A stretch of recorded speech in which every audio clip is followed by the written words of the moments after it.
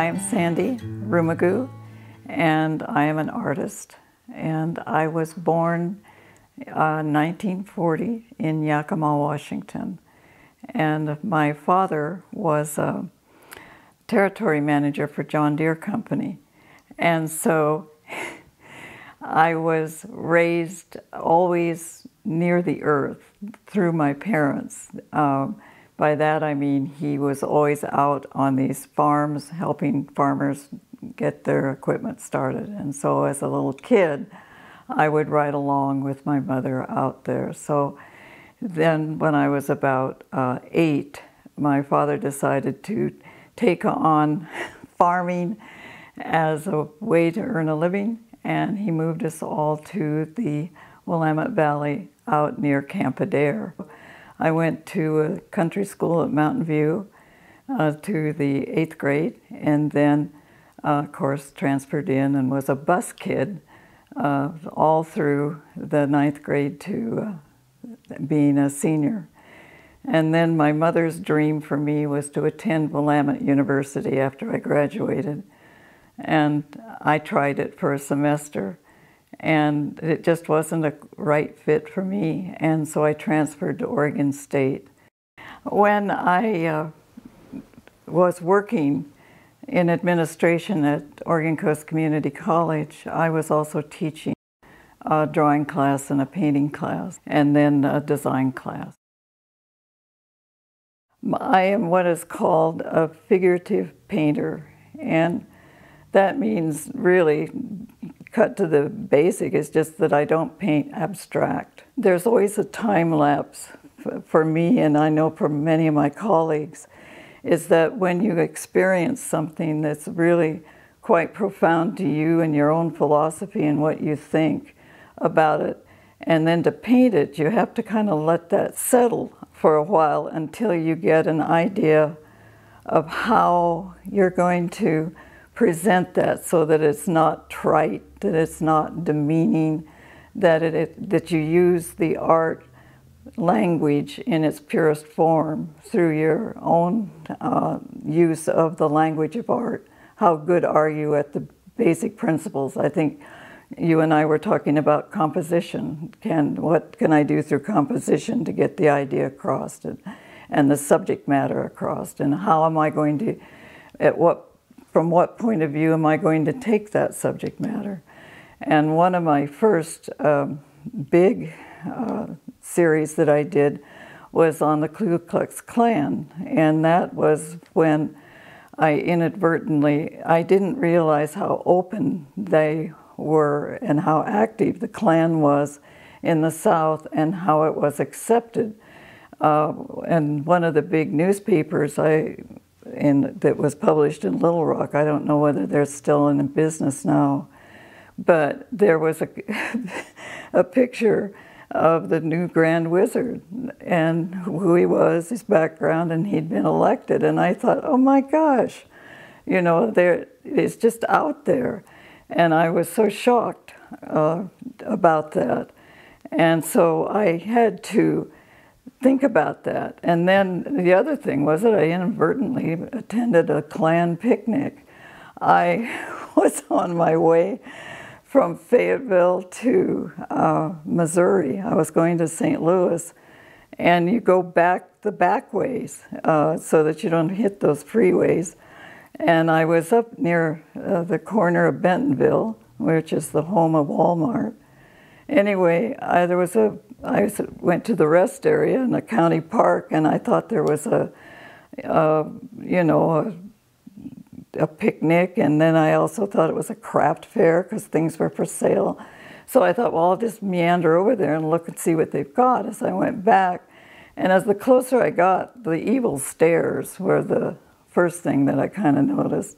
But the next thing was that I looked on the rack, and there were little Klan outfits for children. And I thought, oh my goodness, dear me. So I got out of there as fast as I could. But those sorts of experiences, and then how I interpreted that, how it went against my own philosophy, what I thought about it, the passion that I felt because if I didn't feel that truly, then I would do just, the work would become trite. And you really have to watch that very, very fine line when you take on subjects like that to paint. You don't want people to come in and say, oh, that's nice. Oh, yeah. You don't want in the middle. You either want it just terrible or you want it really good. And so I try to stay away from the real terrible and work towards the really good. What would dictate the subject matter for me was what hit me in my philosophy of life the most. One is clear cutting. I did an entire series about clear cutting. And then I would research it. I go out and I always work on location and I talked to people so it's more than just going out, setting up and painting and looking at it, which is one way of doing it and a very valid way that many people use. It's called plein air or outdoors painting.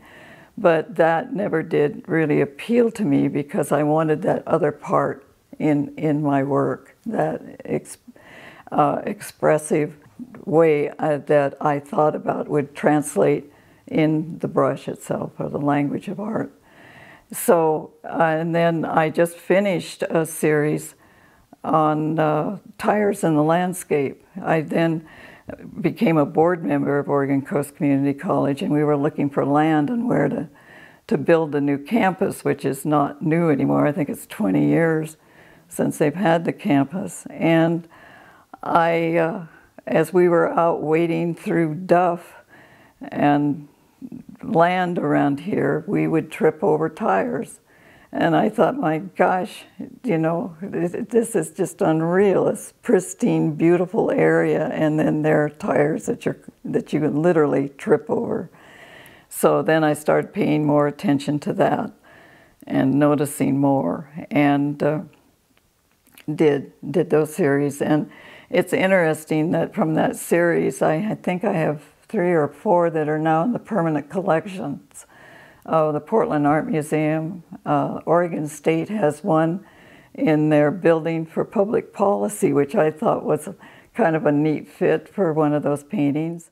The real ultimate goal that you want as an artist and success, it's like you like to sell, but you really want them to go to collections because you know they'll be taken care of and others can see, and it means that it validates, at least for some people, your same view that you have, or they get it or appreciate it or like it, or all of those things. Like with any of the arts, poetry, certain poets, certain writers, photographers, it's the same, and the same also for a painter. What I'm painting now is I'm back to the landscape and looking again at things. The landscape is constantly a source of inspiration for me, but looking at tide flats, they're smelly, they're not very pretty at first glance, and yet there's something, that's just where life is. At the smallest level all the way up, it's where it all is, and the mud and the goo. And especially when you drive along the Bay Road around on the Yaquina River between Newport and Toledo. I have been looking at that for a long time. High tides, low tides, and the kind of just quiet and the loneliness, and I don't know, it just feels like you've hit like rock bottom, and you're there, the essence, and that is the passion that I'm feeling, which is a quieter passion than my outrage, that would fire a lot of my subject matter. So I am going to be doing what I'm always doing. I will always paint to my last breath. I can imagine not doing that. It will be the same thing. I will just find different markets, which I'm starting to investigate. And as I get older and you accumulate enough work and people see you're still around, you get sort of a second look from people, and that's happening. And so that's nice. Very, well, just very comforting to know.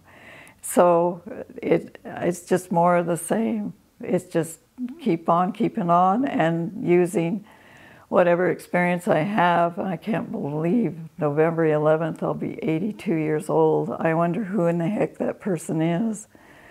But I have the same insight, energy, and passion, and that will always be there. I can't imagine it not.